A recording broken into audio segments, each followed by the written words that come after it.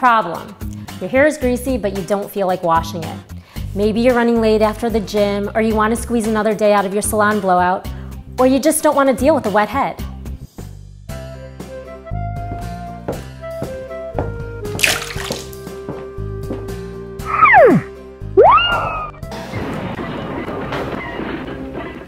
Solution: dry shampoo.